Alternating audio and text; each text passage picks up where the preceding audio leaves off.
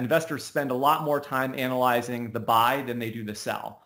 And I think, one of the things that that systematic strategies do is they sort of embed this disciplined sell strategy or sell discipline into the process.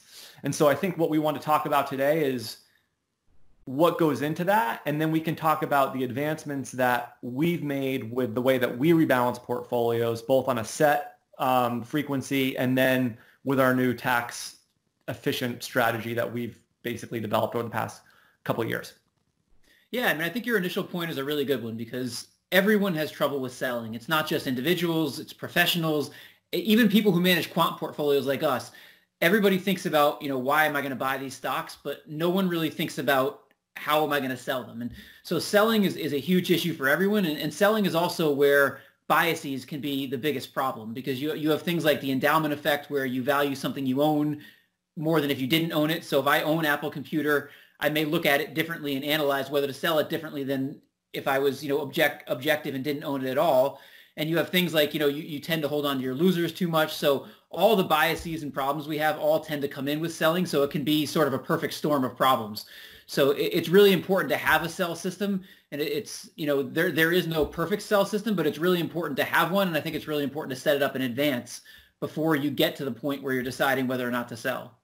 Yeah, I think the first question is what would prompt you to sell a security? Like, let's just say you're picking an individual stock. Forget quant for a second. You're picking an individual stock. Like, what would be the reason to sell the security? And what I would say there is, and this is basically just repeating what Buffett has said, if the fundamental reason you bought the company has changed, then that is at least, you should be considering selling at that point. Now, a lot of investors they're kind of just picking stocks randomly. Maybe they like the company, they like the product. So there's not like a hardcore valuation build up or workup, or they're looking at the financials in detail. But, even in the case of if you like a product, like if you are buying Apple because you love their products, but you see their products start to deteriorate or you see a change in the quality or something like that, maybe that's a reason that can be a basis for investors, selling.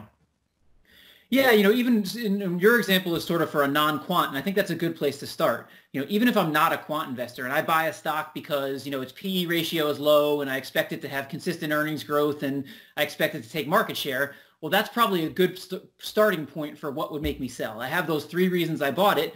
Well, now over time, I can monitor those 3 reasons and I can say what's changed with them. Mm-hmm. And if something changes substantially enough with those, that might be a reason to look at selling it. So, and that's what I was getting at before, is I think it's really important to set that stuff up in advance and to say, here's why I bought it. Here's why I might consider selling it, because you can do that when you're not feeling all the, the biases are not affecting you that are going to affect you when the market's moving up and down. And if you set that in advance, and record that can probably be a really big help, even if you're not a quant investor like we are. Yeah, so it's like a simple checklist. I bought this stock because of these reasons, and revisiting that from time to time, particularly at, the beginning of the year here. I think that's a good time for investors to be reviewing their portfolios, not only their asset allocation, but also the stocks they hold, and just seeing, has anything changed? Are these companies still worth holding? No, I was going to say, Meb Faber has a really good thing he says about this, which is he sort of talks about, if you were building your portfolio from scratch today, what would it be?